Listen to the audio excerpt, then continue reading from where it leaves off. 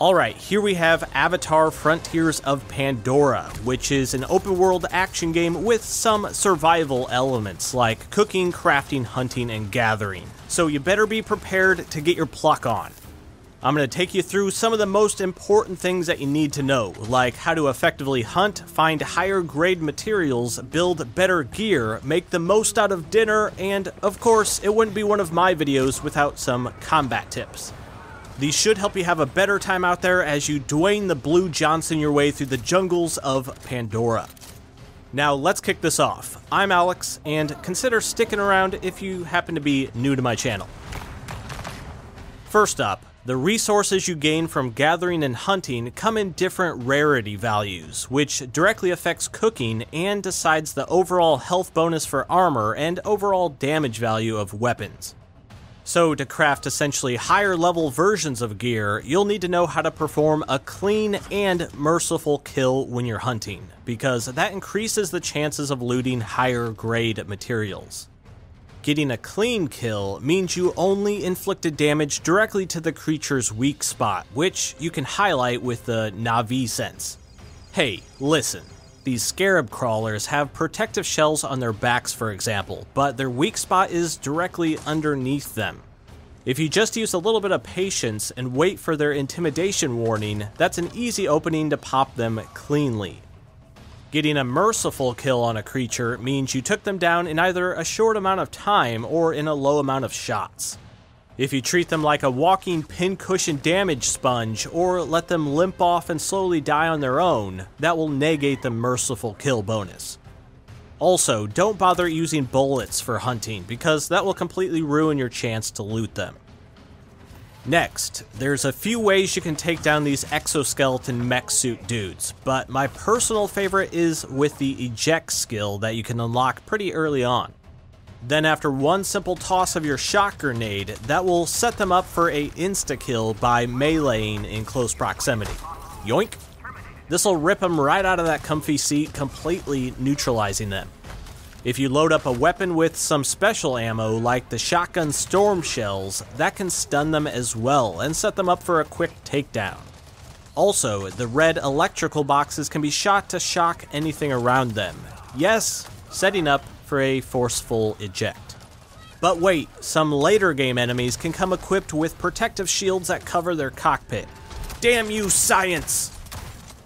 A small but appreciated detail, falling through big fat leaves will slow your downward velocity like it would in real life. Maybe, I don't know, I think I saw that in a Jackie Chan movie or something. That does let you drop from high elevations without any fall damage though. There's also fruit that grows up along some of the taller trees, and just passing through them will automatically collect them as you flop through the branches.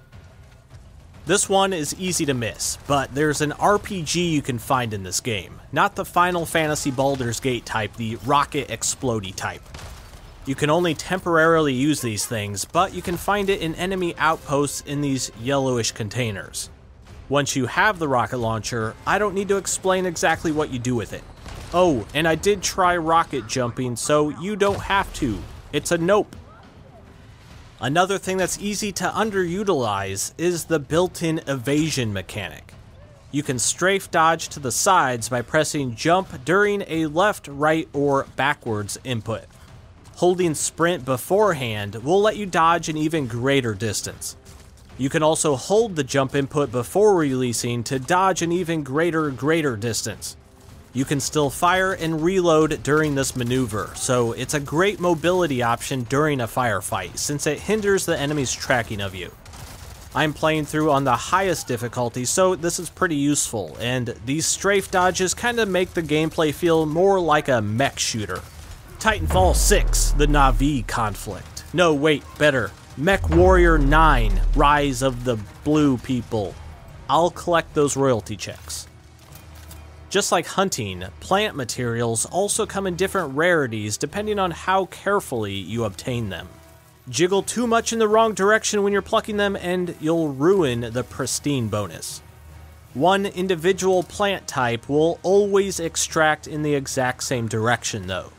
So the game forcibly makes you become one with fantasy nature as you slowly start to memorize all these weird bushes.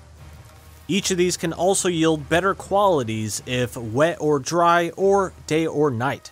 Like these things, I can't even get them to bloom during the day, and I tried every normal method that came to mind. Now, if you come across something that you can't gather because it's polluted, look to the skies nearby for billowing smoke. Take down these toxic enemy encampments, and you'll purify that polluted section of the map.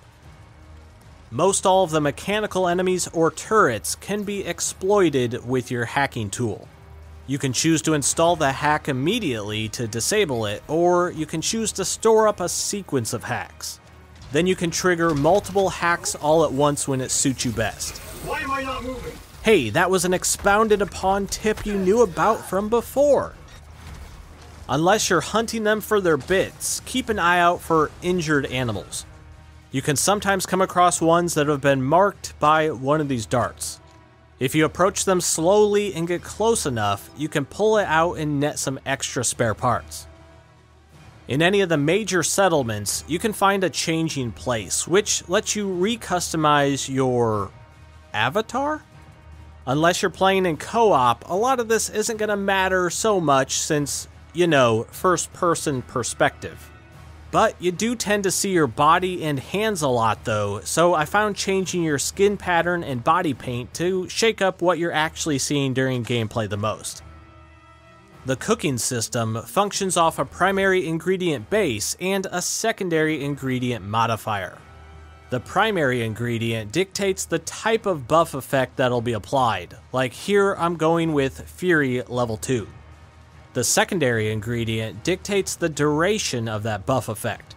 Higher rarity, the longer the food buff lasts. This made a meat and fish skewer that gives 45% bonus damage for 31 minutes. Then I got 2 more of the food buff extension skills, which put the dish at 45% extra damage for 37 minutes. And this last one is just more of a detail I found interesting. Creatures actually come in different ages. Usually, the older the animal, the slightly higher their stats. So pretty much older creatures are higher level creatures. Respect your elders, they got better DPS. That's it for now, but I'm curious, are you the stealthy bow and arrow tactical hacker type, or the full-on assault run and gun straight into the base type? Let me know down in the comments or over on Twitter at BoomstickAlex. Now, that was Avatar Frontiers of Pandora. I was Alex, and thanks for watching my video today.